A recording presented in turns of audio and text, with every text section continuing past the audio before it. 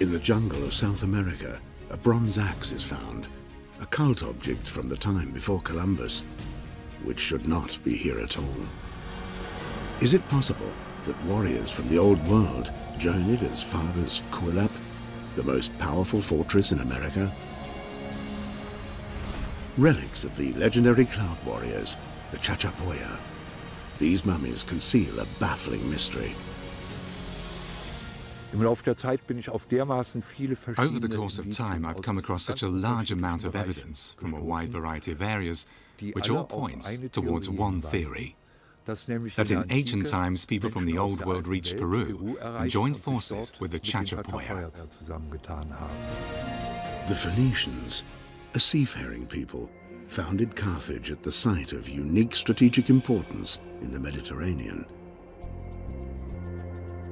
From here, the trading metropolis rules the center of the ancient world. With its fortress-like location and secure natural harbor, nothing can stop the nation becoming the #1 sea power. Precious resources and luxury goods arrive here from all over the world in a ceaseless flow, laying the foundation for incredible wealth. The harbor at Carthage was the gateway to the known world at that time, and sometimes even further afield. War galleys with 170 oarsmen or more set sail from here. The first of these galleys were triremes with 3 rows of oars, but then came the even more powerful ships.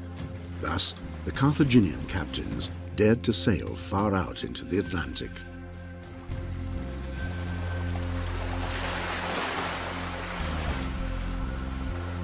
They ventured up the western coast of Africa as far as present-day Cameroon. From Morocco, they were able to control the trade in gold. They obtained copper from Tartessos, and the Celtic city of Corunna dominated sea routes to the north, to the Tin Miles of Cornwall in Britain. Their best warriors came from the Balearic Islands. For many years, Hans Gifhorn has studied the ancient history of the Spanish islands. He is particularly fascinated by the cultural legacy of the Phoenicians. The German professor takes a keen interest in the ancient legends, valuable sources of lost knowledge. Hans Gifhorn finds it impossible to believe that such a capable people as the Carthaginians simply vanished. When their trading empire collapsed, surely the survivors would have started a new life somewhere else. He is convinced of this. He begins his search for clues here on the Balearic Islands. Phoenicians and Carthaginians often journeyed to Majorca, establishing trading settlements as they did in the Mediterranean and further afield.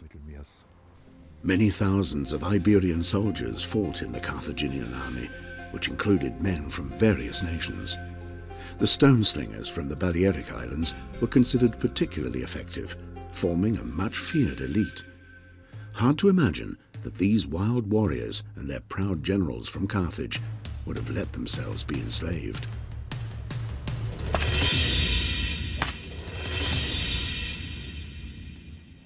But what alternatives were open to them?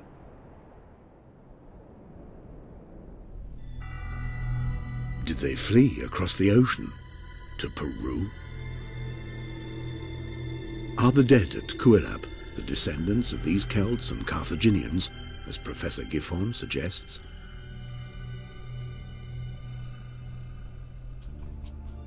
Carthage, the most important port of its day.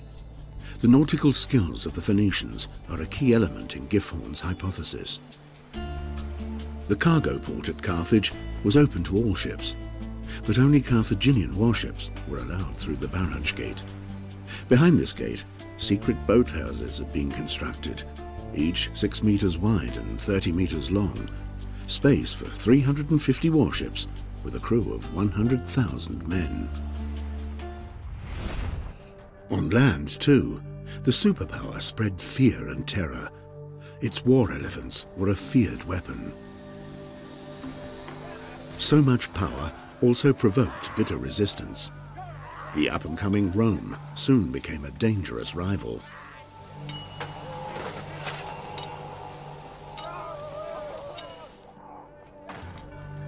After 3 bloody wars, the Roman Empire was able to defeat Carthage.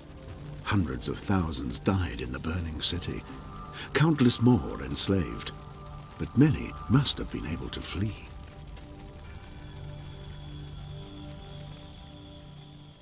Professor Gifhorn believes that many of the elite warriors managed to escape. Their trail takes us to northern Spain. For 2,000 years, the Tower of Hercules at Coruña has been shining across the ocean. It was built by the Romans, based on the great Pharos of Alexandria, one of the 7 wonders of the world. Ever since then, the light has shone over the Atlantic. Far out over the water into the dreaded Bay of Biscay, on the sea route to America, just as was the case 2,000 years ago. When the harbour at Coruña was an important staging post for ships heading to northern shores.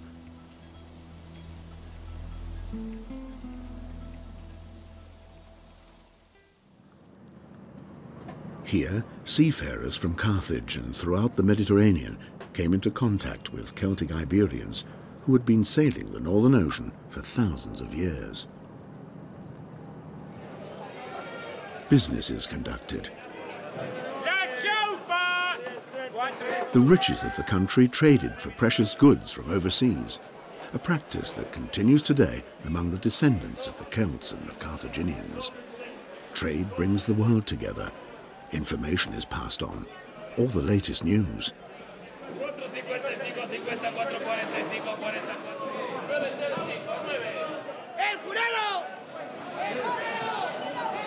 Wild rumors circulate about goods and technologies not yet known here, but earlier also about unexplored coastlines beyond the horizon. About voyages of discovery made by the sea captains of Carthage, which took them right across the Atlantic. Perhaps they even got as far as Brazil. Even if it were theoretically possible for the Carthaginians to have reached Brazil, this doesn't indicate by any means that they really got there. More evidence will be required, and such evidence is found in the writings of ancient historians, such as Diodorus. The Greek historian Diodorus reports in his History of the World that the Carthaginians had discovered paradise far beyond all known inhabited countries, a land with wild animals, rivers that could be navigated by ship, and high mountains. But they kept this discovery a secret. Perhaps this is where they set sail from. Carthaginian refugees and their Celtic allies from Spain. It seems to me that without the nautical skills of the Carthaginians, it would hardly have been possible for the Celtic Iberians and the stone slingers of Majorca to cross the Atlantic. Carthaginian sea captains perfected the nautical legacy of their Phoenician forefathers. They could ascertain their latitude by the length of the shadow cast by the midday sun. At night, they would navigate by the polar star in the constellation of the Little Bear, the star known as the Phoenician star in ancient times.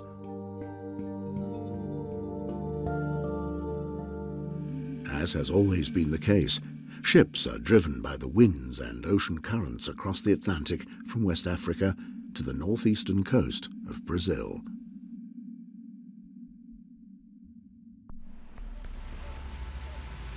Janice Jacquite has also crossed the Atlantic, entirely by herself. This woman from Heidelberg covered the 6,500 kilometers from southern Portugal to the Caribbean island of Barbados, using her own muscle power. It took her 90 days, and she used a high-tech rowing boat.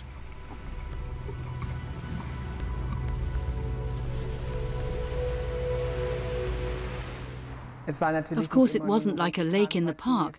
There were some critical situations, waves up to 8 or 9 meters high, collisions or near misses with fishing trawlers, and getting caught in their nets.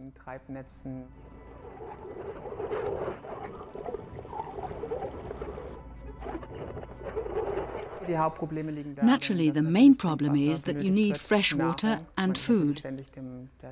Of course, you're constantly exposed to the sun, the heat, but you're permanently soaking wet. Once you're in the boat, you can't turn back and row against the current, against the wind. So, in other words, you just have to make it. Even in ancient times, large boats rowed by strong men must somehow have been able to do it. Once they were on the water, they would have had to get there. After 3 weeks on the high seas, the Carthaginian ships could have reached the tropical coastline. They would not have imagined that they had discovered a completely new world. The island of Itamaracá lies off the coast of Brazil, an ideal landing site for Carthaginians, since the islands, which are close to the coast, could be used as a base that is easy to defend. Fort Orange here dates back to the 17th century. Underneath the Dutch fortress, there are remains of an ancient Indian settlement, as indicated by ceramic fragments found here. Everywhere, curious fragments of white clay are lying around in the sand. These are the remains of Dutch clay pipes. We found more than 5,000 of them. They certainly smoked a lot here at Fort Orange. Up to now, the archaeologist has not found any traces of Carthaginians, and little remains of the original inhabitants. In ancient times, exhausted seafarers would have found conditions here extremely difficult after crossing the Atlantic. The archaeologist is convinced of that. The kind of dangers facing them are outlined in an account by a German mercenary. In the 16th century, Hans Staden is taken prisoner by cannibals off the coast of Brazil. He sees how these people slaughter their enemies, cut them into pieces, and then eat them. However, as well as portraying such gruesome practices, he also describes the inhabitants here as very open to trade by barter. And that was exactly the strength of the Carthaginians. Could this have been their chance of survival?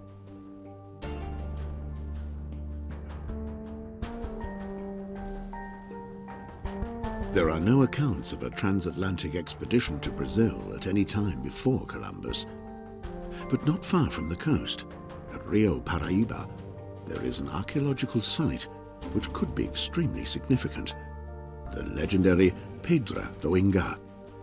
The rock is part of a huge natural monument. Countless figures and glyphs have been engraved into the monolith. Ever since their discovery, they have bewildered experts.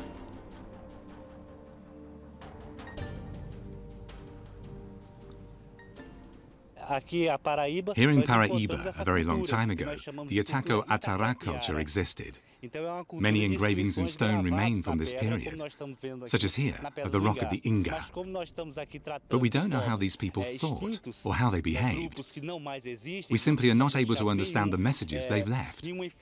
How were they created? Which people immortalized themselves at the rock of the Inga? It's a mystery. However, does it seem likely that the people who did this were not simple natives? Maybe it was a completely different culture 2,000 years ago. At an early stage, local archaeologists noticed that many of the petroglyphs on the rock of the Inga displayed similarities with writing from the Old World in classical times. I've studied this. Only similarities with individual letters were found, not with complete words. However, similarities were mainly with letters from a Celtic Iberian alphabet. 4 symbols engraved on the stone resemble letters from ancient European languages. We know their phonetic value, but so far it has not been possible to translate the engravings on this Brazilian rock monument into a meaningful text. Merchants or settlers would hardly consider the parched hinterland of the Rio Paraíba a Garden of Eden, and the river itself is not navigable for very far. The tropical coastal region gives way to a desert of rock and dust. A dead end for seafarers, as any explorers would soon discover. Their only alternative would be to return to the Atlantic coast. To the northwest, there is a river of dimensions that almost beggar belief, surrounded by dense jungle, the Amazon. Tropical rainforests would hardly have been a new sight for seafarers from Carthage. They may well have seen similar vegetation in Africa. But how would the jungle have struck their Celtic allies? Fascinating? Menacing? Lurking in the green hell were the original inhabitants. In the year 1492, the unwieldy ships Christopher Columbus had for his expedition took 36 days to cover the distance from the Canary Islands to the Bahamas. This is twice as far as the shortest distance between West Africa and South America. By taking the fastest route, seafarers in ancient times could also have reached Brazil. The natives immediately spot any intruders who don't know the law of the jungle and find it difficult to master the situation, even with superior weapon technology. Thus, Spanish and Portuguese invaders had sad stories to tell when they attempted to colonize the Amazon in the 16th century. Everything is hostile, and death lurks everywhere. It could have been exactly like this 2,000 years ago, too.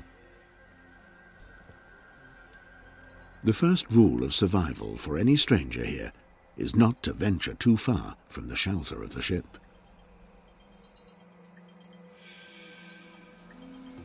And to bring with you plenty of colourful presents for the locals, as the conquistadors did.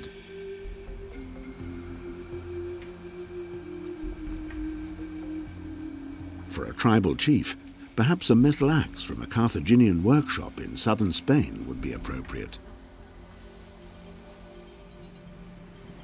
It is close to the Amazon Delta that the Portuguese established their first base, Belém.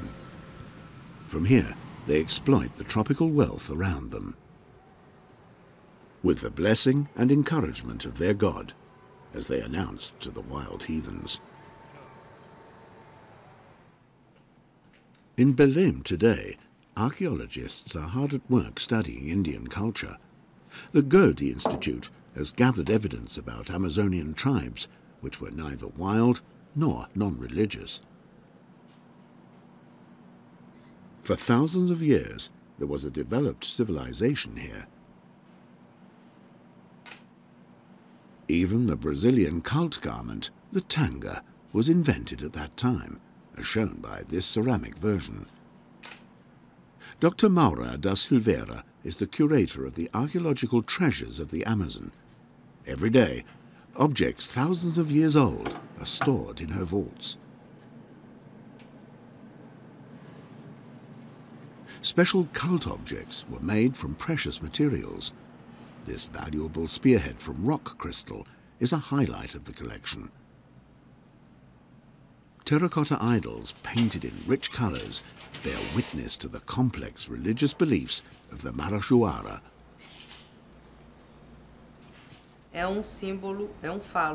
This is a phallus symbol, a terracotta cult object from the Marajó. The Amazonian culture at that time was highly developed. The people lived on man-made islands that had been constructed in the marsh. It was also used as a rattle.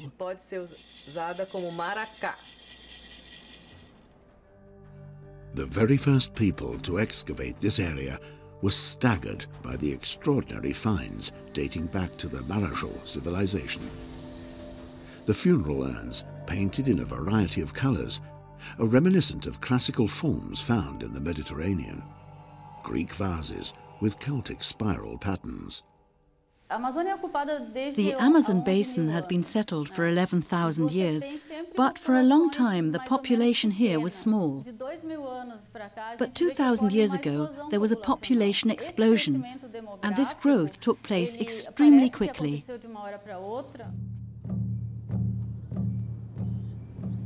In 1541, according to an eyewitness, a Spanish expedition ventured up the Amazon in search of the legendary country of gold. The chronicler reports that they were suddenly attacked. Arrows rained down upon them from the densely populated riverbank. Naked, light-skinned women were fighting in the front line of the enemy forces. It was reports about these fearless Amazons that led to the river being given its present name, although such accounts were considered untrustworthy by many. This skepticism was unfounded, as recent archaeological excavations show. In the Amazon region, there really were large settlements with thousands of inhabitants. The population was supported by lush fields of maize, tended with special agricultural techniques. The Amazon is home to the plant that will provide seeds which, as cocoa, will conquer the entire world. That the Spanish Celts ate chocolate here 2,000 years ago is pure speculation. Only now has an understanding about the flourishing Amazon civilization been rediscovered. Today, experts have no doubt whatsoever. 2,000 years ago, a cultural revolution took place there. The formal style used by artists developed in leaps and bounds. Did the impulse come from the other side of the ocean? This special ceramic style is really fascinating. It was first developed in Marajó. Funeral urns in such a range of colours only appeared in the upper Amazon region much later than this. That's why I believe that the development began in Marajó and influenced the other regions later. Eu acho que em Marajó essas coisas se precipitaram e certamente teve influência para outros lugares. Se costumava pensar. It's often suggested that this new style might come from outside the region. Ter vindo de fora essa influência. The fact that the archaeological finds recall Mediterranean objects raises a fascinating possibility. Could seafarers have brought new ideas from the old world 2,000 years ago? Heinz Budwig is convinced that this was the case. The German-Brazilian amateur archaeologist has found more evidence, an ancient axe. As far as Budwig is concerned, this is 100% proof that foreign explorers landed in Brazil long before Columbus. The merchant told me it came from Rio Guapore, the river that forms the border between Brazil and Bolivia. And he said he bought it direct from a Bolivian Indian. The thing has to be genuine. Even the wooden handle was still quite damp. A chance find. A metal axe encrusted with patina, with a wooden handle. But what does the figure on the blade of the axe represent?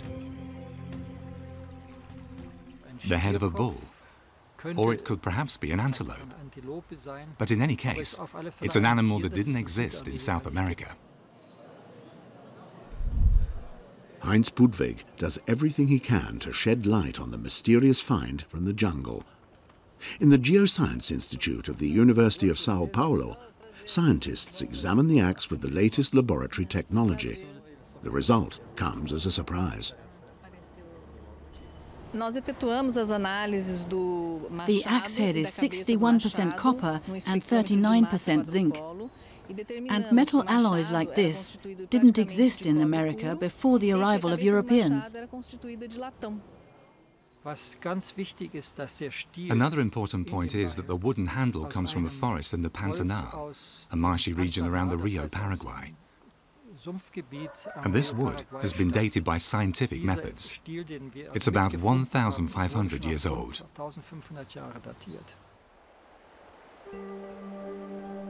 Even 2,000 years ago, there was an extensive trading network based on the rivers of the Amazon basin. Could this have been how the cult axe got to the interior of the continent? Did Celts and Carthaginians simply follow the watercourse from the coast, heading further and further upstream? It has been reported that Indians escaping from slave traders fled as far as the Chachapoya. This means they covered the huge distance of almost 4,000 kilometers from the Atlantic coast of Brazil to Peru. So evidently, the journey would not have been impossible for determined individuals. But could emigrants from the Old World also have done this? Made their way through the biggest jungle in the world, threatened by wild animals and unknown diseases? In the end, the refugees would have found a gigantic mountain range blocking their path, the Andes. Does the trail of the Celts and the Carthaginians lead here? To Cuelap, the most gigantic of the Chachapoya structures? The biggest fortress ever built in South America. The computer reconstruction reveals that in terms of the mass of stone used, Cuelap is even bigger than the Cheops pyramid in Egypt. The Chachapoya were fantastic masons. They even buried the dead in their houses. But where did they obtain the knowledge that enabled them to build structures like this, 3,000 meters high? Ornamental decorations on the houses bear witness to an artistic sensibility. A sophisticated sewage system indicates high standards of hygiene and comfort. They're really best known for their architecture, but that is what we see now. That's the best preserved thing that sits on the surface as we, as visitors, walk around. And some of it is really quite spectacular. Some of it is monumental. It speaks power. Peter Lerche has been living in Peru for over 30 years. He was even mayor of the provincial capital. He is completely captivated by the people here, the living and the dead. How can we explain Cuelap? All the C14 analyses we performed so far suggest that it's not really very old. It dates from around 800 AD. The exception is here, at the main entrance, 500 AD. The first time I encountered Cuelap, I was particularly puzzled because no other fortress in the whole of America displays similar construction techniques.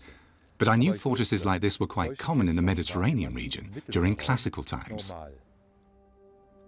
One detail of the main temple in Cuelap appears to support Gifhorn's theory. The head engraved in the wall is reminiscent of a gruesome cult on the other side of the Atlantic. There, the Celts would decapitate their prisoners and hang their heads on their houses, a proud demonstration of power. Did the Chachapoya also practice this ritual?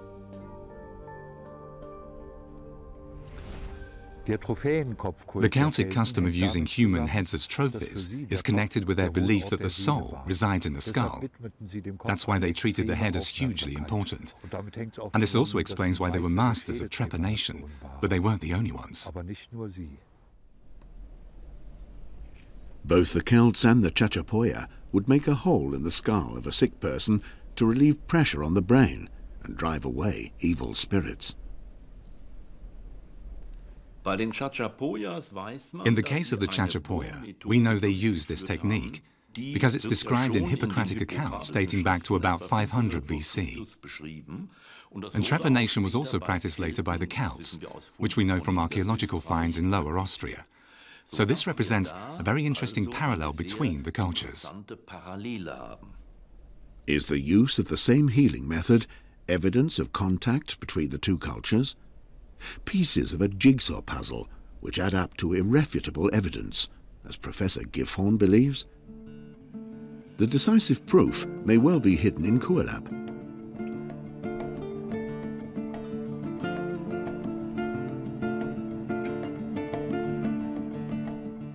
The Chachapoya were special in the sense that they did these kinds of very intricate stonework. The building is supercharged with power, whatever those symbols mean, and they meant something, and very powerful to the Chachapoya. Who were the inhabitants of this place, and which traditions did they follow in their lives? Peter Lerche knows the facts. Here we have a particularly large Chacha roundhouse. We can see holes in the walls where beams were placed to support the second floor, to form the floor above. Two-story houses were required in Cuelap to make maximum use of the space available, because 3,000 people lived here. To this day, the natives of the Andean highlands tend their fields using methods and implements handed down from their forefathers. Agriculture in the days of the Chachapoya would not have looked very different. Back then, in the highland region of Peru,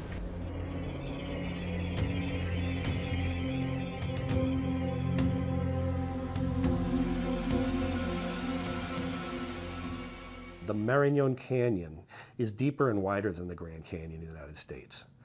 This is a hard place to live, and really it's been very hard for many archaeologists to accept that anybody would want to live there. What are they doing here? Why do they want to live there? And it sets up the mystery. Okay, clearly they didn't choose to live there. The massive citadel of the Chachapoya still conceals many puzzles, but Professor Gifhorn believes he is close to finding solutions. Fortresses like Kualap are not found anywhere in America, but archaeologists have never considered that an explanation of its origin might be found outside America. On the other side of the Atlantic, the remains of a fortress city can be found on man-made terraces. Iberian Celts constructed the city over 2,000 years ago, just before or after the destruction of Carthage. And, just as in Kualap, the houses were built on round stone foundations. Here too, the people who built the city chose an extraordinary location. Perfectly protected from the rest of Iron Age Europe by thick walls. The similarities between the Celtic settlement on the Atlantic coast of Spain and the mountain fortress in the Andes are staggering. Did the people who constructed these places know about each other? The mystery can only be explained in South America. There is still no conclusive proof that Celts and Carthaginians were ever present in Peru. Even for the Incas, the kingdom of the Chachapoya was simply too remote. Hardly any chroniclers from the Spanish colonial period ventured this far either. Today, the Chachapoya settlements are ghost towns. Hidden on steep rock faces, funeral figures bear witness to their strange ancestral cult.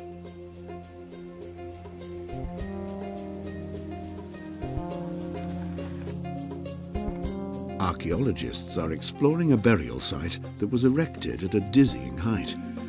The warriors buried here were headhunters, making them unique in the entire Andean highlands. People surrounded by mystery.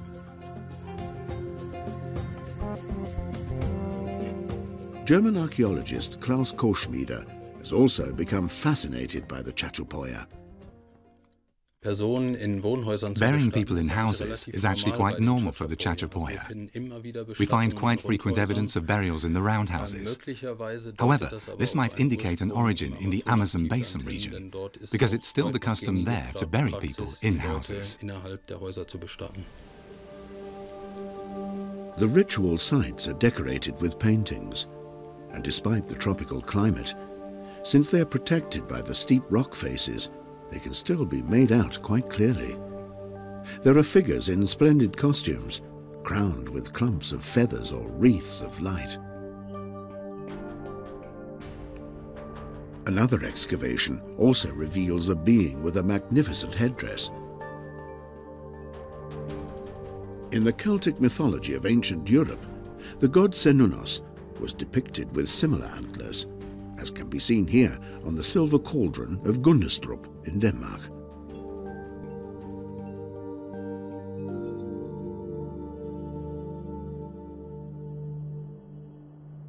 Here we have an extraordinary image of a boat with a person sitting inside it.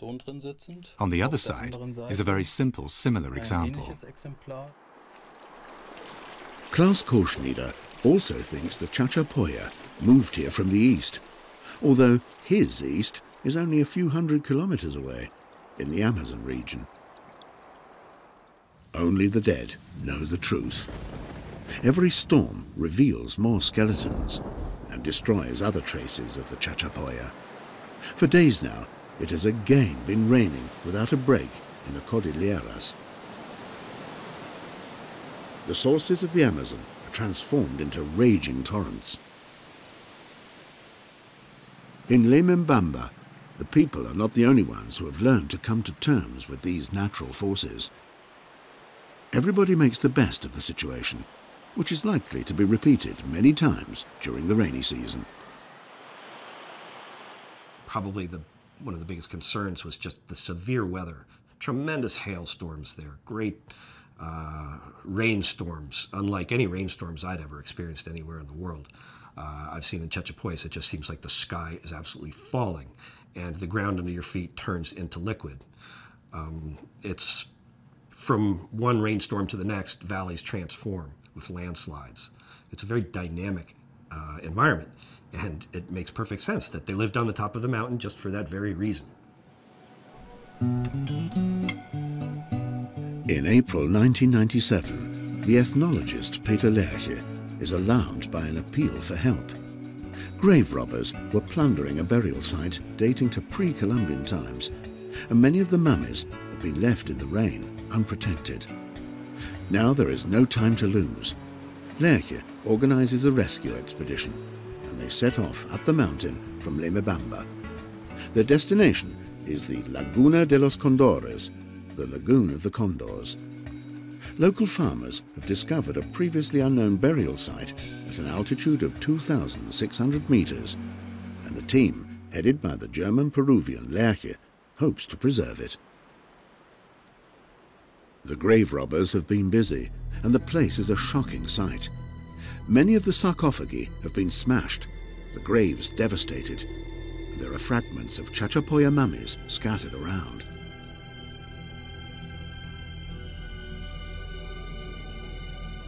The rescuers decide to perform an emergency excavation. In the end, they manage to transport over 200 mummies to the provincial capital. Today, the dead from the Lagoon of the Condors are kept in Lemembamba. The bodies were originally sewn inside sacks in a crouching position. After being excavated, some of the mummies were examined at the University of Vienna. These people died before the Spanish arrived. However, the surprising thing is that they showed traces of diseases which had been assumed to arrive in South America with the Europeans. In Göttingen, paleopathologist Professor Schulz performs research. He attempts to obtain information from the mortal remains of our ancestors about the sicknesses they suffered and the causes of their deaths, and the extraordinarily large extent of tuberculosis among the Chachapoya arouses his interest too. Here we have a lesion which is typical for tuberculosis. The structure is ulcerated and eaten away. And these typical changes in bone structure caused by tuberculosis were found in skeletons and mummies of the Chachapoya, which is, of course, extremely curious, because we now have evidence that the disease was present in the Chachapoya population to a significant degree, even in the time before Columbus. At the same time, evidence of tuberculosis alone does not prove there was transatlantic contact with the Chachapoya before Columbus. Ancient traces of the disease have also been found in other areas of South America. The cases of tuberculosis we've so far been able to prove among the Chachapoya really do correspond to cases that we know from the classical period. If these people were the descendants of people who came from the Old World, that would be a possible explanation. And we could go further, suggesting that maybe the disease found its way to the New World by this route at a relatively early stage. Wherever the people who constructed Cuelap came from, why did they build such a massive fortress here anyway?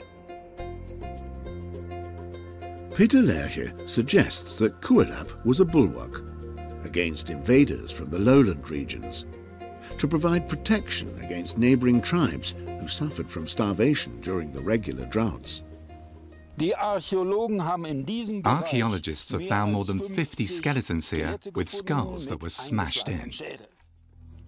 Were the victims attackers or defenders? The fatal injuries could have been caused by axes or slingshots. One thing is certain, they died violent deaths.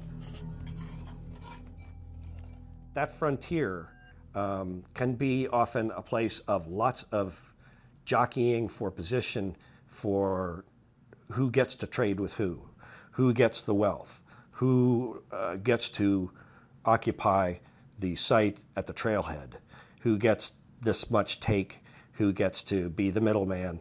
And so I'm sure that there was a great deal of internal politicking, shuffling, squabbling, and probably bloodshed. The administrative center of the province of Chachapoya today deals in precious metals and drugs, but the proceeds are invested elsewhere. The collection of mummies in the local archaeological museum also seems slightly dusty. But anthropologists here are gathering important information about the fate of the Chachapoya and about their origins.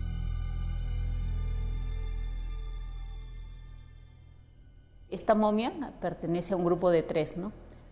mummy is one of a family. It's a 25-year-old woman with her 6-year-old child and her husband.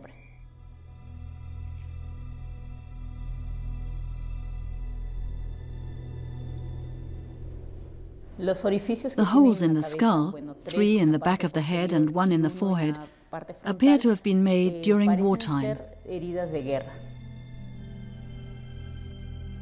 Again and again, they find indications of unnatural causes of death, traces of murder and violence. The Chachapoya had the reputation of being an extremely warlike people, and they used slingshots as their main weapon, both to defend themselves against attack and to attack their enemies. They used slingshots, which differed completely from those used by the other tribes in Peru. Once again, the trail leads us back to the old world, to Majorca.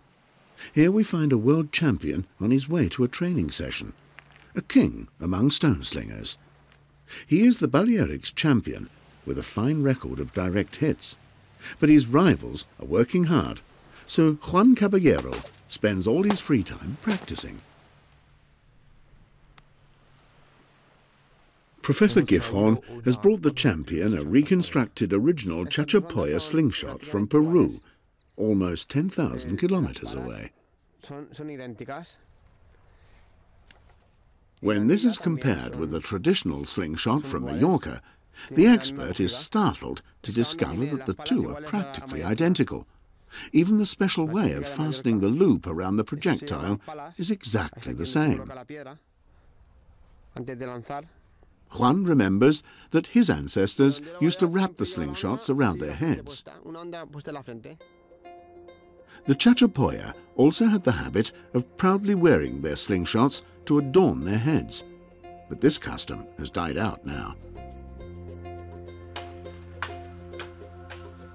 In the Huancas community in Peru, some traditions have been maintained. Many of the inhabitants here still have typical Chachapoya names, as has been the case for centuries. Clotilda Alva, a potter, is one of those who are proud of her legendary ancestors.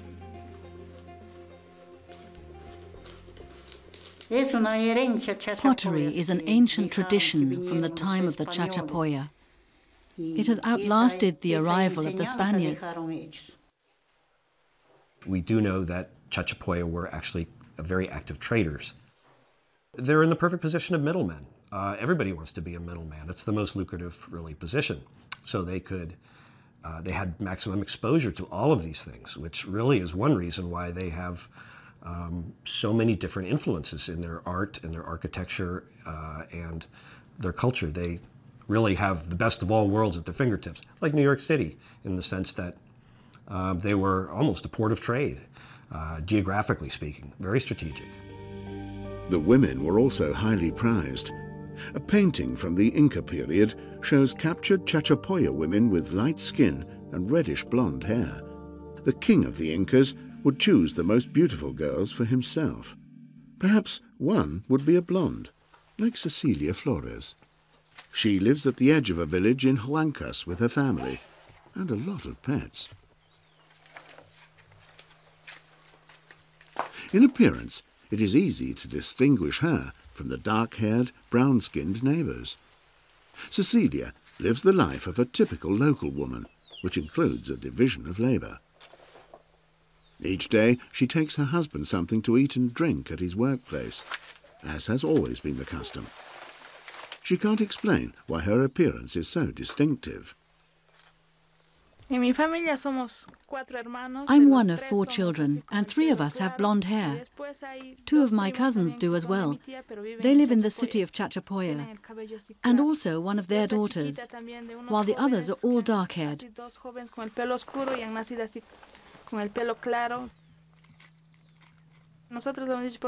My father couldn't explain to us why we are so blonde. His grandparents also had hair like this. There's no statement that says all the Chachapoya were white.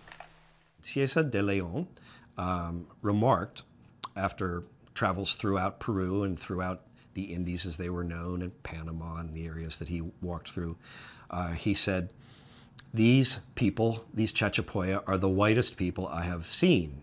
They are very agreeable, graceful. The women are beautiful and often taken as Inca concubines or wives." And he described how they were dressed, sometimes with a slingshot wrapped around the head of the males, woolen clothing or cotton clothing. But he was clearly impressed with them and thought they were attractive people. It is also said that there have always been a lot of light-skinned blonde locals in the village of Limabamba, although originally it was populated mainly by Indians. Just as in Huancas, nobody has any information about ancestors of any sort from Europe. A visit to an elementary school here confirms the reports. A significant number of the children here have light-coloured skin and blonde hair. Now saliva samples are being taken from these children in order to establish their genetic fingerprint. Little Valentina is also allowed to provide a sample, although only samples from male donors who are not related can provide meaningful results.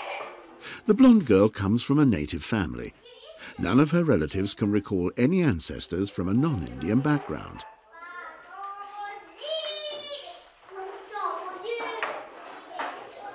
Juan has given a saliva sample too.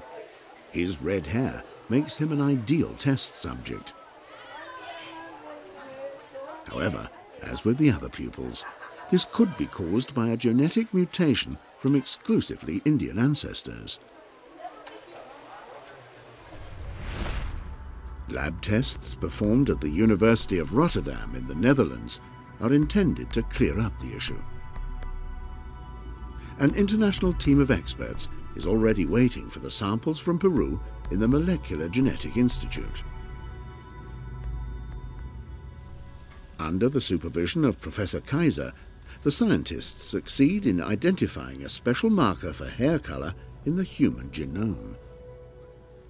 So now we have the first genetic results from the lab of the Gringuito samples. And the first thing we looked for is the question, is the red hair color of European origin or is it not of European origin? We use DNA analysis to basically classify the people according to their geographic origin. So what we see there is that these individuals are of mixed ancestry.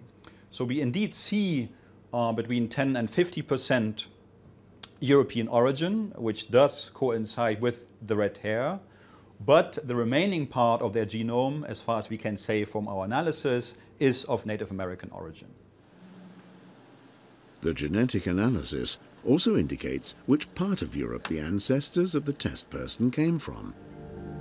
Did seafarers from Europe really get as far as America in ancient times? Did they venture up the Amazon 2,000 years ago? as far as Peru, into the land of the Chachapoya? Do these children carry the answer to this question in their genes? All the evidence we have at this moment really points to the western part of Europe. We detected a type of Y chromosome called R1b that has its highest frequency on the British Isles and in the northern part of the Iberian Peninsula.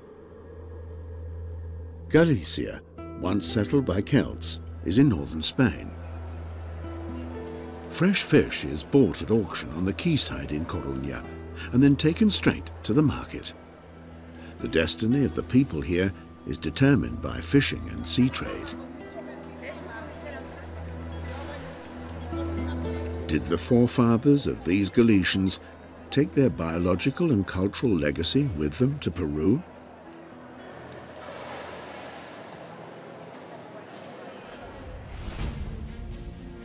Celtic warriors did have the ability to sail across the Atlantic 2,000 years ago.